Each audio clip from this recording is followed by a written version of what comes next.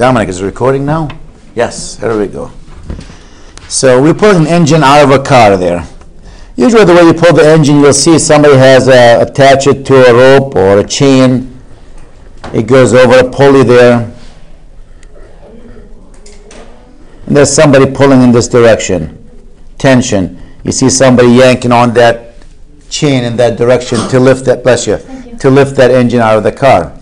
That actually pulling force, a lot of times you're going to live with the letter T. T for what? Why we use the letter T? Tension. The tension in the rope. So that's why we use T for when you have strings there. Now, Newton's third law says for every action there's an equal and opposite reaction.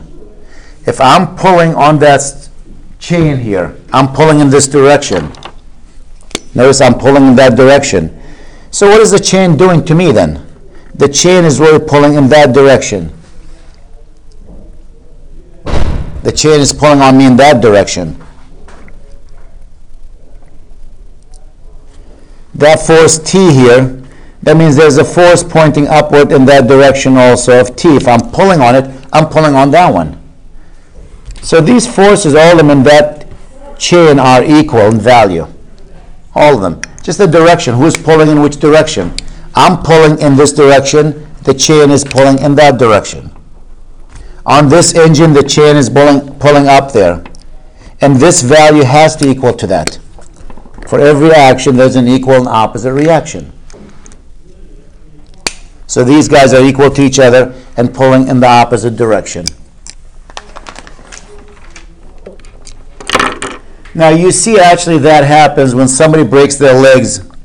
You see them in the hospital, you go to visit them.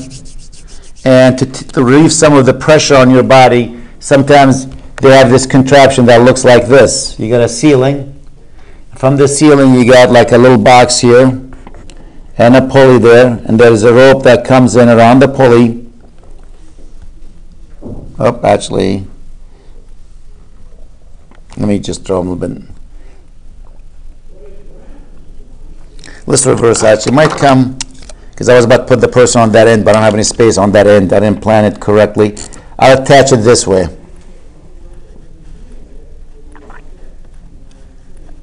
Let's do the rope this way. I'll put the person on this end. The rope comes over the pulley there. The pulley comes, here we go. Down, there's the person's foot. I'm going to draw your foot there. I wish I have talent.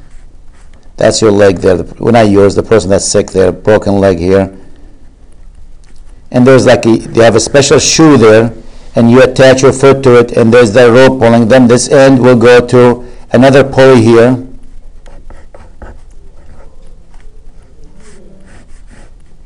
And they dangle a weight. Usually the contraption will look something like this. And they hang a weight of mass M. And let's say you have an angle here, let's say, I don't know, there's 40 degrees and 40 degrees here. But you see a lot of people with a broken foot, just to pull on it, to stretch in that direction, or nick, that's what they do. They have a contraption in the hospital that will pull on you in that direction.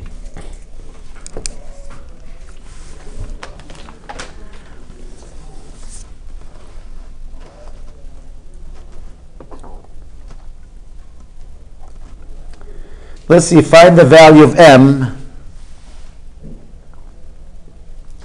if the force exerted on the side of the foot by the middle pulley is 165 Newton. So I want the mass M, find M,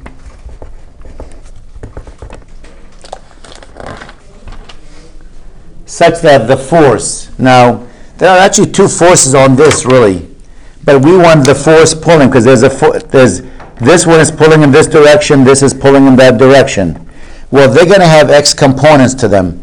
This is going to have an X component in that direction, this will have an X component in that direction. I want the sum of these two forces to equal, what did I say, 150 Newton? Whatever number, it doesn't really matter what number we use.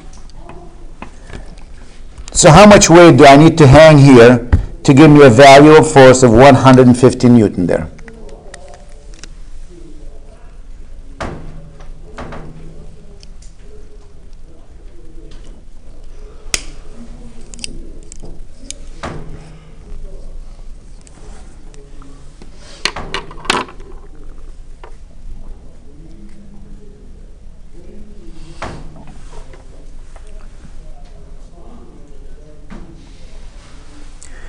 Now let's look at the foot of that person. Let's do a free body diagram there. This is the foot. Again, let's draw a picture.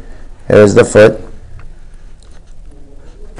And let me put the x-axis right here and the y-axis, or here's the y-axis right there.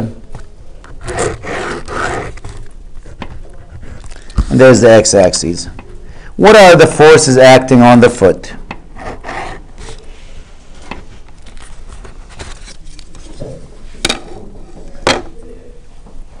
What do we have? Well, we have two ropes here pulling on you, right? And we have no idea if the forces are equal or not. So since I'm not sure, let me call this the tension in this cable T1, and let me call the tension in this cable T2. So I have T1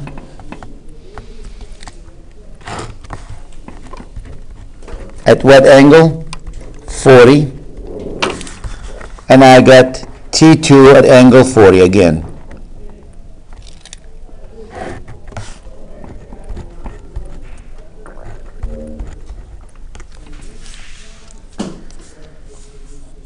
And why isn't your foot moving to the right? Because if you hang it, if this is free to move, what will happen?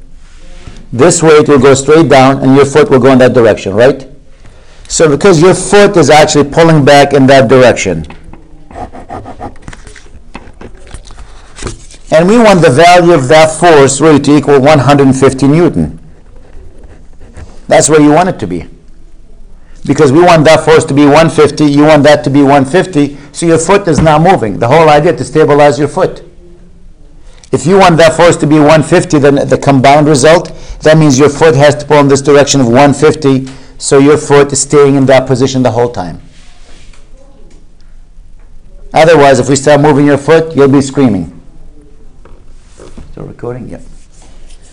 So now let's look at these forces. Can we find out what T1 and T2 are? Well, we should be able to find them because we can break each one to x and y component.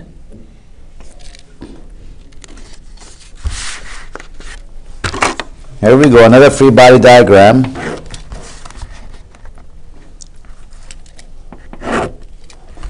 So this is going to have a component in this direction and a component in that direction, the T1.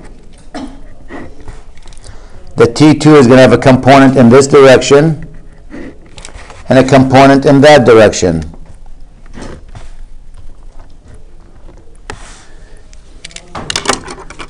So we have the 150 in this direction.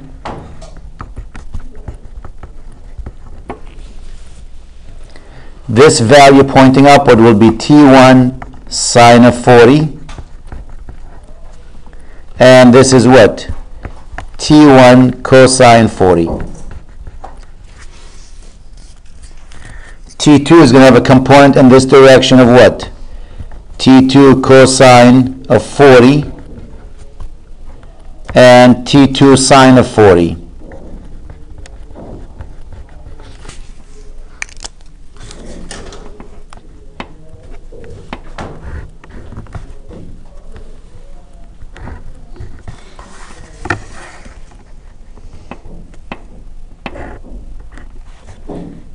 So these are the four forces. We hope with this contraption actually hold your foot in place. If it holds your foot in place, what do we know? We call that equilibrium. Your foot is not moving. That means the forces pointing upward have to equal what? Forces pointing down. There is no net force in the y direction. Because if there is a net force, your feet are moving and you are not happy. You are in pain.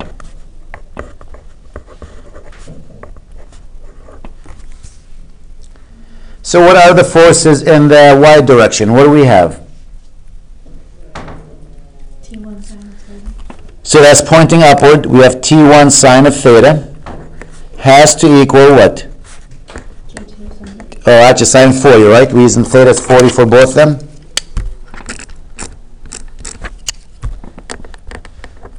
Equals T2 sine 40. Since sine 40 is the same on both sides, that tells me what? T1 has to equal to T2.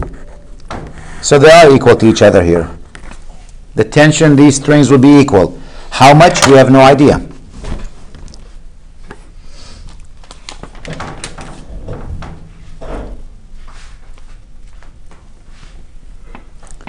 Now what about in the x direction? We also want some of the force in the x direction to be what? 0. That means all the forces to the right, if you add them, should equal all the forces to the left.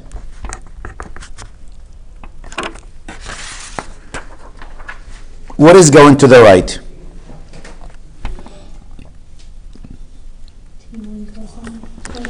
T1 cosine 40 plus what? T2 cosine 40, and what's going to the left? 150. Since T1 is equal to T2, right? So that's twice one of them.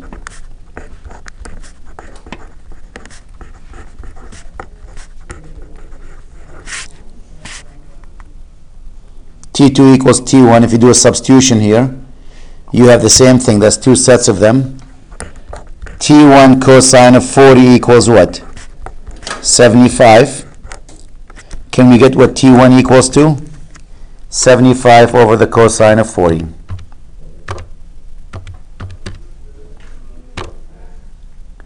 It's almost 98 Newton. So what is T2? 98 Newton.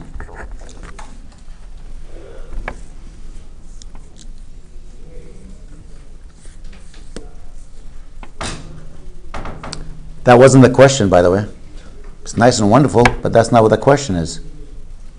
The question is how much mass I need to hang there to make sure that pulling force is 150. That's what the question is. How much mass I need to hang here to give me that 150? Well, guess what? If this is T2 right here, guess what this force pulling up is going to be?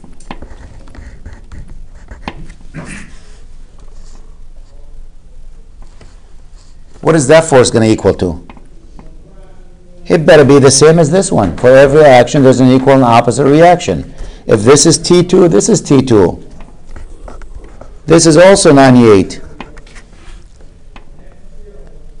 So the reason that weight is actually not going anywhere because that force has to be 98. It has to match that one. So let's look at that weight hanging here, this little piece. In case you're still writing, I'll give you a chance to finish it.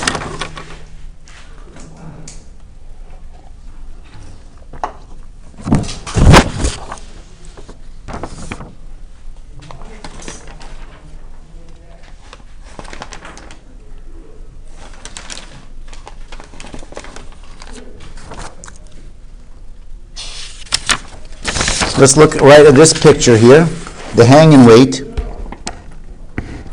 We have the mass M, which has a weight down of equal what? Mass times gravity. And we have the tension up, we call it T2, which is equal to what? To 98. And you want to make sure that these two are what? Or this one is not moving. If it's not moving, that means what? This force has to equal to this force. So T2 has to equal to mass times gravity. T2 is 98. Mass times gravity, which is 9.8. So what do you have to hang? Is it 10 kilogram? You put 10 kilogram, and now that will make sure this person get 150 foot force pulling in that direction, and that keeps the pressure off his or her foot there.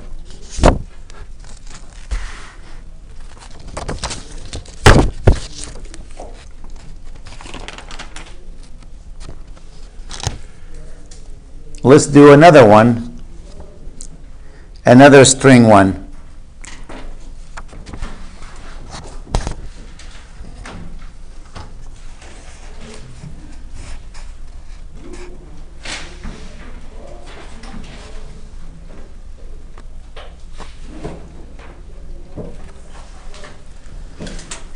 Father's Day is coming up soon, and let's say you bought for your dad a plant.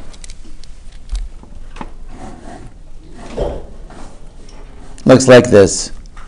And it has a handle on it, has this little basket, beautiful. They come in like that. You've probably seen them with the flowers in it. And let's give it a mass here. It's a nice, heavy. So what do you want to use for a mass? 10 kilogram? Dad, happy Father's Day, right here. If not, Mom, happy Father's Day. You can always send stuff to Mom. And now you take this to hang it at home. And Mom or Dad go, oh, where are we going to hang this one? Let's say we have this corner, a porch in the house. There's the porch out there. And you decide you want to attach it horizontally to this end here. Well, if you attach it horizontally to this string here, we'll call it tension 1, what will happen to that plant once you let go? It's going to fall down, dangle down here, right? So to make sure it doesn't drop down there, you take another string and you attach it right there. Let's pick an angle. Somebody choose a number. No, just this angle. 32. 32, good. So this cable will say T2. Again, I'm not sure if these tensions in the cable will be equal or not. So you attach it like this. And the question, what is the tension on these cables? Are these strings that we use going to be strong enough to hold that? Because when you buy a string, it says this will hold up to 10 Newton or 15 pounds or 30 pounds. Is this going to be strong enough to hold that? So let's see. Let's make this my y-axis, right smack in the middle. That's my free body diagram almost, you're looking at it. And this is my x-axis. If you put your axes right there,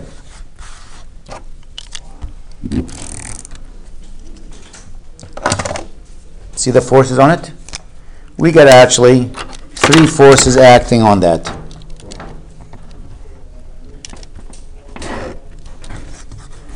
The 3 forces is we got the weight down,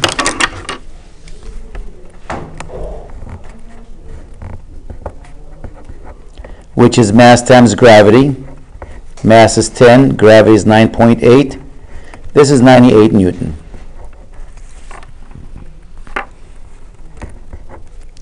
We get T1 to the right, and we get T2 in this direction. And that angle is what, 32?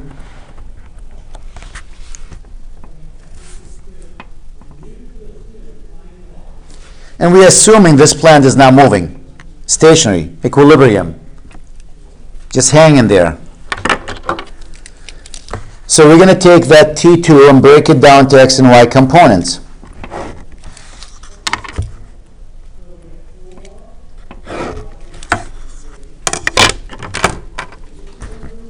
So again, here we go.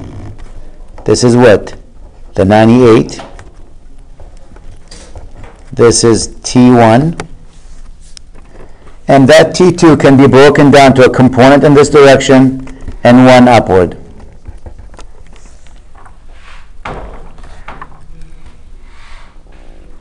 The one to the left is what? T2 cosine what? 32.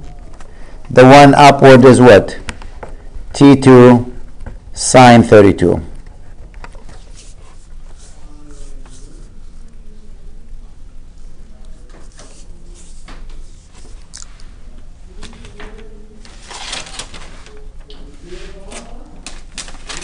Again, we're assuming we have equilibrium. Means nothing is moving. We use that term a lot, or that word a lot, equilibrium. We have a balanced system. Nothing is moving. If nothing is moving, if you're in equilibrium, means some of the forces in the y direction is 0. The net force, which means what? All the forces pointing upward should equal all the forces pointing down. We also use some of the forces in the x direction is 0 when you have equilibrium. Nothing's moving.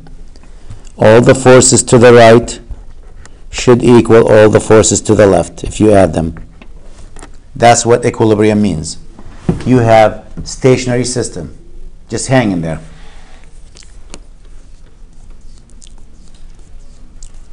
So if I use these two equations, up equals down, left equals right, what is pointing upward? Look at that equation.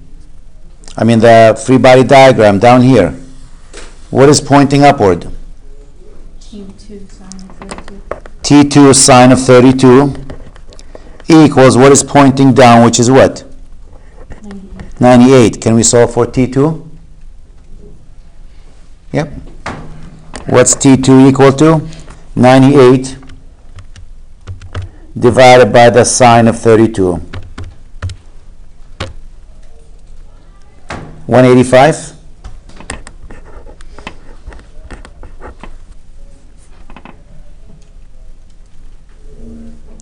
Let's use left equals right.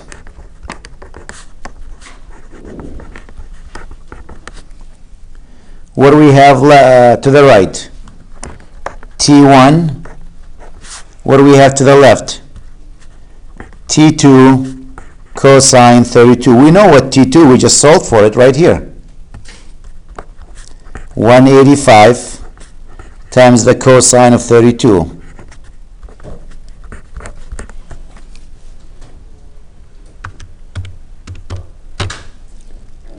Is it 157? So there's a tension in each cable. So when I go and buy my strings from Lowe's or Home Depot, I know to make sure I buy a string that will hold at least 200-300 Newton here. And this is a little bit less. Dylan, go ahead. There's no normal force in this one? No, normal, that's when it's sitting on the ground, something pushing up on it. Okay. So we don't have that situation. If this plant was on the ground instead of hanging there, then yes, you do have a normal force pushing upward.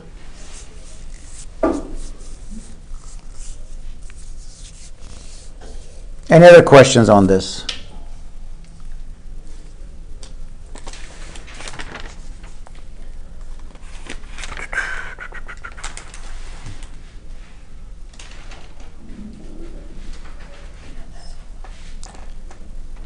Okay.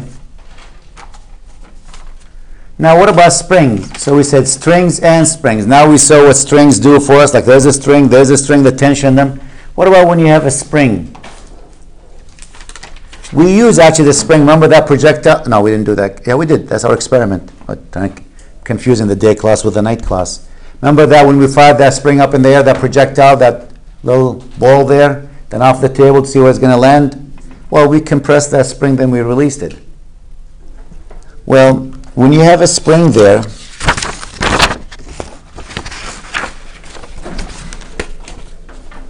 let's look at springs.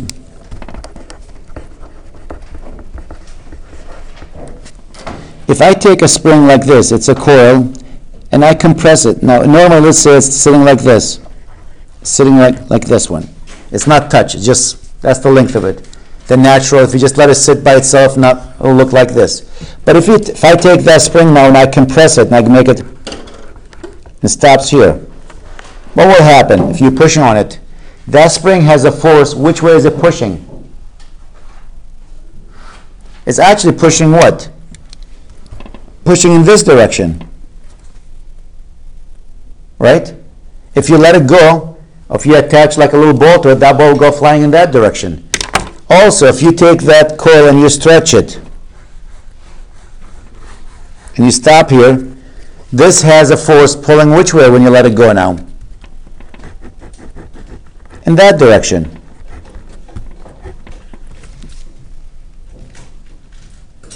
So when you compress it, it wants to release and push back. Well, you compressed it x distance. That distance from here to there is actually x, or delta x. That's the compression.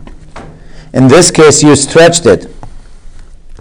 That distance here, you stretched it, delta x.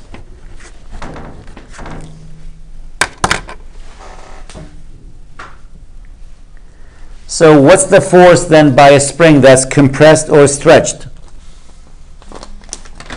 The force is negative k, or there we go. The force by a spring, what do we use? Fs here? Can't tell if our book uses Fs for force of a spring. Let's just use Fx actually. Because S is, if you use Fs, people confuse it with what? Static friction. F of x, it's negative k times x. It's always backward. Why? When you push x to the right, which way the force? To the left. When you stretch it, you're pulling x to the left, which way the force? To the right. So it's always backward to the distance x that you moved x, either compressed it or stretched it. It's always going to point in one opposite direction to what you did to x. If you stretch x to the left, the force to the right. If you compress that spring, that means x was pushed to the right, then F will be to the left there. So that's the equation that we use for a spring. The force by a spring, it's negative k times x.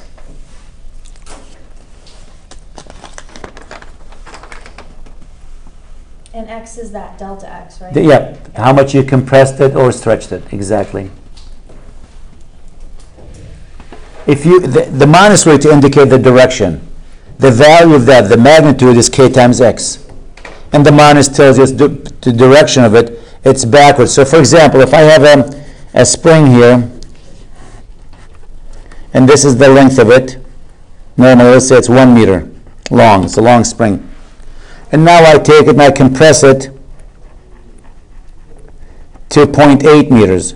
I compress that string how much? 0.2. So the force here, the F is going to be pointing in this direction because you compressed it. And what's the value of that? The value of that is going to be what? K. I need to tell you what K for that spring is. That's a constant. Every spring has a spring constant. What is K? I know the distance is 0.2, but I don't know what K is for that spring. That's the value of it. So if I know what K is, I can tell you that. Well, how do we know what K for a spring? If I come in with a spring and say, there's a spring for you, tell me what K is. Is that always going to be negative K? Well, the equation is negative Kx, and the negative to indicate the direction. So I already know the direction is going to be here to the left, Dominic. So I put that to the left, and the value of that, I'm going to calculate that with this. But my biggest obstacle, how do you find what K is? Does it have to do with the mass of the spring at all? Well, that wouldn't tell me what K is. Obviously, heavier springs have a larger value of K. Strong ones, like in your car, you have these shock absorber. When you hit a bump, your car goes up and down. Those coils are massive, you know, so the car doesn't go that much. Toys, they have a little tiny spring on them. It doesn't take much to squeeze them.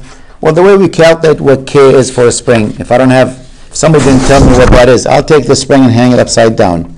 I'll take a nail or a hook there and hang the spring. And let's say the length of it is right there, stops right there. Then I'll go and I'll get a weight, something, a mass, like let's say 1 kilogram, half a kilogram, whatever I want to use. And I'll attach that half kilogram to it. And what's going to happen is going to stretch that string. And let's say I attach here what? 0.5 kilogram. I'll measure how far did that spring get stretched. What was that distance? I'll go and measure that. Somebody pick a number, any number you want to, reasonable number. 10 centimeters, which is 0.1 meters. I heard 10, Diana says 10. So 0.1 meter. Let's say the thing stretched 0.1, 10 centimeters, not a lot. We stretched it this much. That's 10 centimeters by putting half a kilogram. How is that going to help me find what K for the spring is? Well, let's look at the spring here. Let's look at right here. There's nothing in the x direction. But in the y direction, what do you have?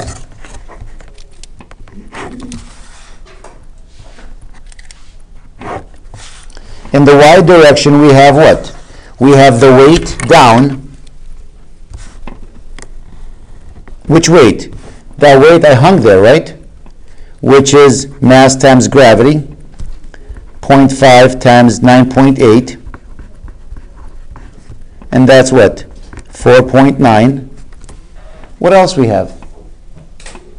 What's pulling up on it? The spring is pulling up. Up. So the sign tells me which direction. And what's the value of that force? How big is that force? Same? Isn't it K times X? Because that's a spring. The force by the spring is always K times X. That's the value of it. And the minus is the direction. And the fact this weight is stationary, is hanging in the air, is not moving up or down, that tells me we have equilibrium. And if it's equilibrium, what does that mean about the forces pointing upward and downward? They must be equal to each other.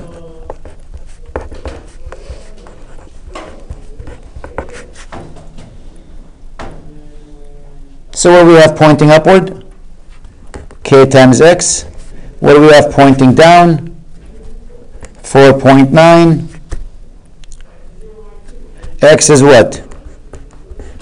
0.1 equals 4.9. What is K equal to? 4.9 over 0.1, which means what? 49. What do you think the units for K is? Here's the equation for the force, negative Kx, right? What is the unit for the force? Newton. I don't know what the units for K is, unknown. What's the unit for X? Meter, right? Can you solve it for K? Isn't that Newton over meter? So the unit for K is 49 Newton per meter. What does that mean? That means if you take that spring and you can stretch it 1 meter, that force pulling back will be equal to 49 Newton. 49 Newton for every meter that you stretch it. So if you stretch it 2 meters, you're going to have what? 98. If you stretch it half a meter, you're going to have half that number. But it's 49 Newton for every meter that you stretch it or compress it. So that's how we find K for these. And I'll add to that the last thing, because I know there's other stuff I want to do, but I'll try to wrap them up on Monday there. I want to talk about circular motion, maybe a couple more examples, and send you home.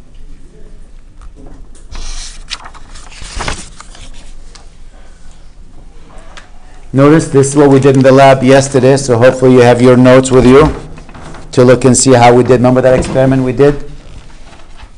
So I'm skipping that for now.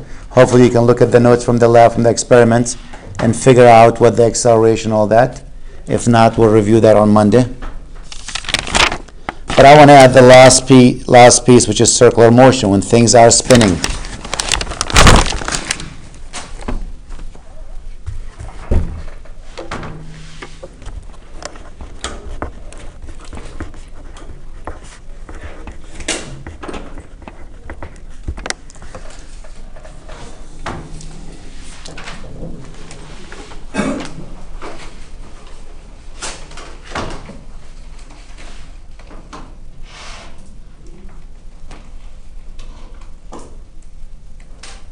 Okay.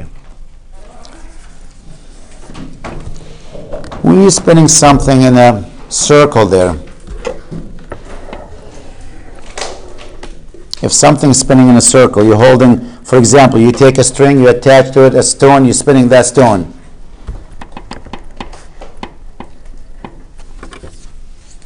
That stone is going in a circle.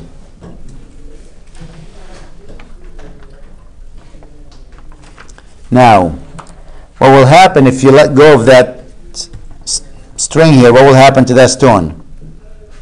Will go flying. Which way? Well, if I'm spinning in this direction, it will go flying in that direction, tangential.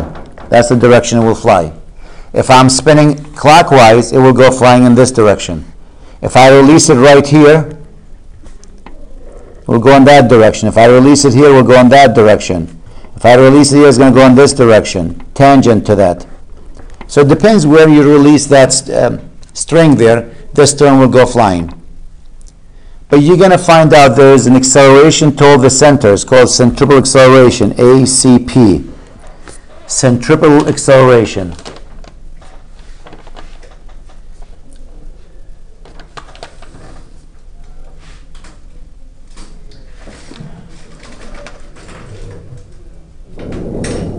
Let's assume this distance is r, and this is moving a certain speed v, has a velocity v. So the centripetal acceleration is equal to v squared over r.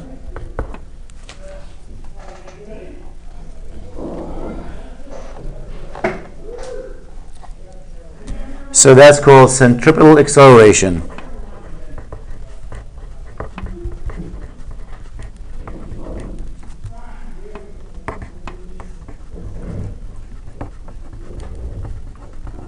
Sometimes it goes center secants, toward the center. It's always that centripetal acceleration is going, pointing in that direction, toward the center of it. Well, if you remember Newton's second law, it says the net force equals what? Mass times acceleration. So what's the centripetal force? It's the mass times the acceleration, which is mv squared over r. So F centripetal, if you want its centripetal force now, it's mass times velocity squared over r, or mv squared over r.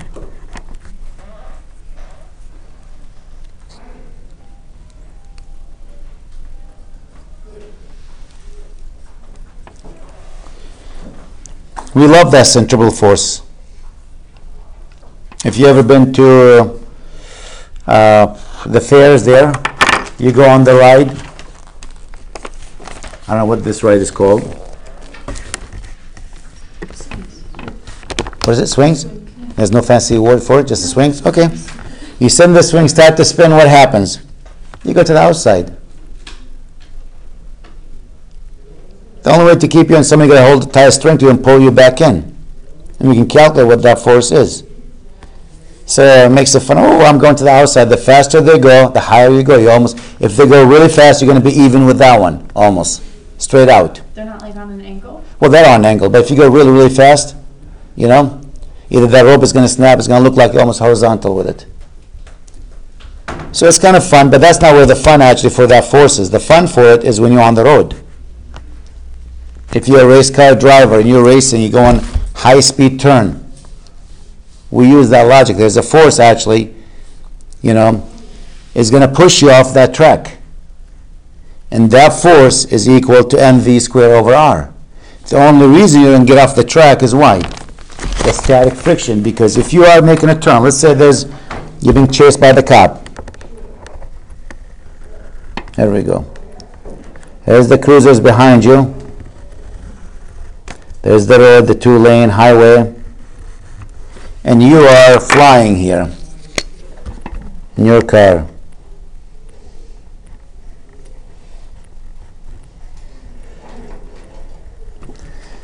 Let's see, you got a speed here, velocity. You look at your speed, the speedometer in the car. It says you're going 110 miles per hour. Remember, you've been chased here. And the radius of that, r,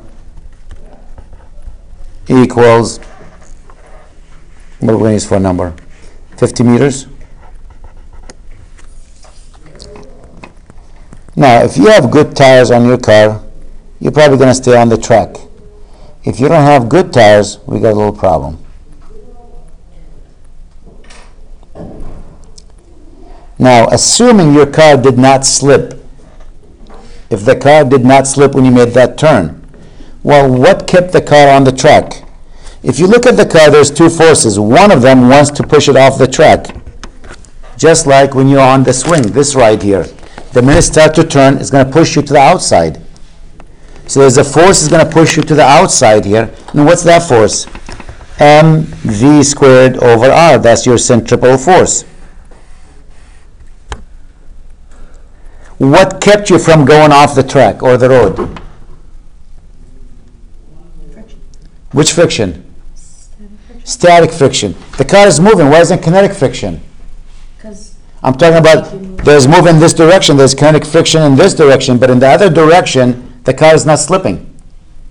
So in that direction, that car was not moving. So what kept you there is the static friction pulling down, which is what? Mu s times n.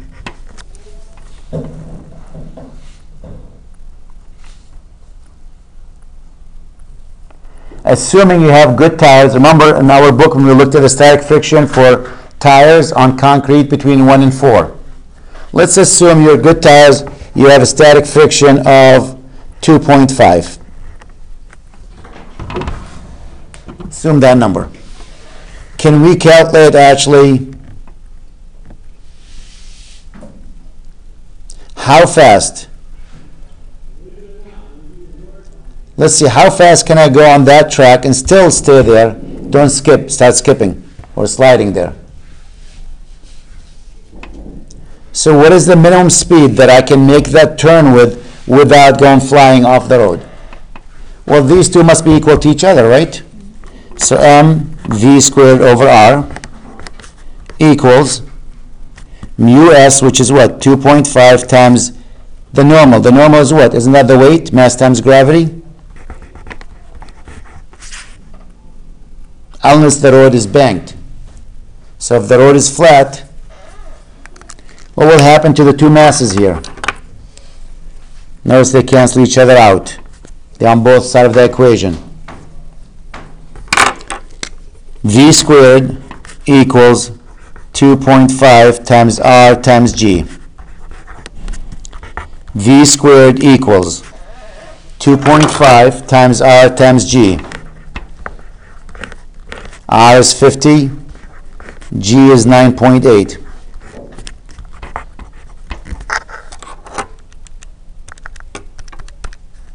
Two 2.5 times 50 times 9.8. It's 1225. And what is V going to equal to? 35 meters per second, which if you want to change it to miles per hour, you go 35 times 2.24.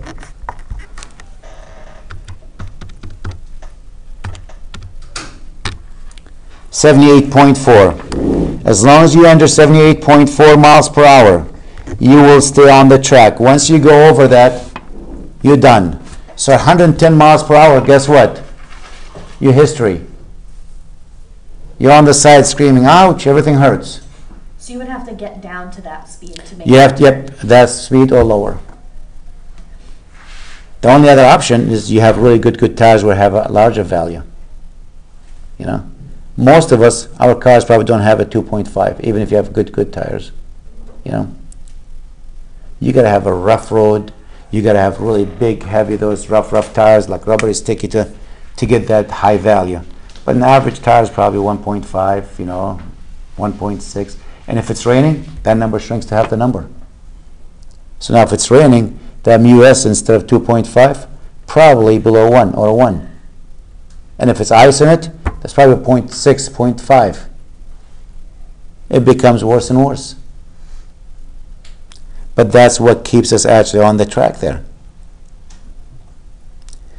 I don't know if you've seen the movie Apollo 13 and Tom Hanks in that movie doing zero gravity. That wasn't fake. That was actually zero gravity. Well, how they did the zero gravity there? NASA has a plane called the Comet Vomit. True actually, it's not something I'm making up. It's called the Comet Vomit. It's one of those big planes. They took all the seats out, and the name Vomit, you know from what? You know where they come up with that name. And the way they do it, that plane actually will fly circular path, like this, half a circle, at a certain speed. So what they do, they take the plane, and they have a radius they can fly at, and it will fly like this. Keeps going like this. So when you hit the spot like this, they know what the radius of that circle is. Let's say the radius is 1,000 meters.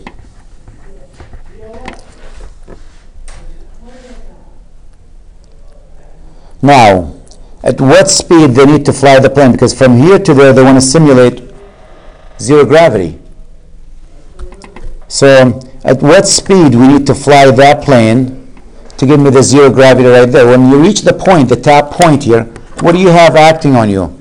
You got your weight down, and you got what? Centripetal force, which is mv squared over r. That's the two forces on you. If I can make them equal to each other, what will happen? You get zero g, zero gravity. and you float in the air. If I make this value higher than this, what will happen? You'll go flying, you stick to the ceiling of the plane. So you can actually walk on the ceiling of the plane. If I make it lower, this value is bigger than that, you can walk on the floor of the plane. So when you see people like in some commercial, they're walking on a ceiling, it's like, how do they walk on a ceiling? Well, that's probably Hollywood, but you can actually walk on a ceiling of the plane if you make that value bigger. How? Increase the speed. I can tell you what speed will give me a zero gravity. That means you're just going to float in the air. So if the plane goes up or down, you are just floating in the air. And that's how you simulate zero gravity. So looking at these numbers, I said, let's say 1,000 meter radius here. The weight of the plane is mass times gravity, or the weight of the person. Notice the mass really not a factor because they do cancel each other out.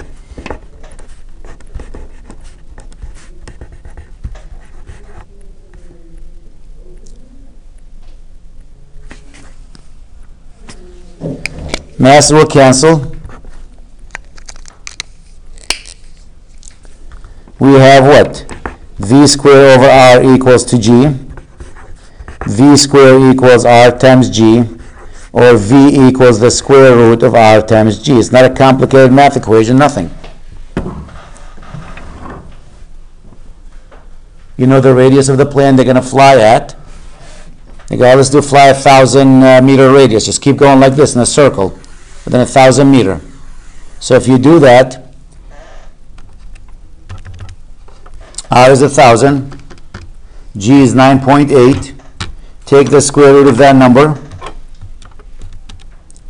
Fly the plane at a velocity of about 99 meters per second, which is approximately times 2.24. That's 222 miles per hour. You do that because the radius is really small radius. That's 1,000 meters, sounds a lot. That's not a lot. 1,000 meters is very small. Half a mile. Half a mile the plane going, you know. It's usually most planes travel 600 miles per hour, 500 miles per hour. So that radius has to be way bigger than that, 1,000. And that's what they do actually. They make a radius maybe 2,000 or 3,000. And for a short time, you have actually zero gravity. If you keep going in a circle, when you get to the bottom, what happens to you when you're on the bottom? You got twice the force, 2G on you. Why? Because you got mv squared over r pushing down, and you got what? You got the weight pushing down. So when you're on the bottom of that run there, you're feeling twice gravity on your body. On the top, you have zero gravity. When you're right here, at this point, you got one in this direction, that's mv squared over r, and you get the weight down this direction, which is mg. But that's how they did the movie Apollo 13. They used the comet vomit for that plane. And they kept just doing that and taking snapped video, little video of 30 seconds, 15 seconds of zero gravity. And they do the experiment using just basic physics.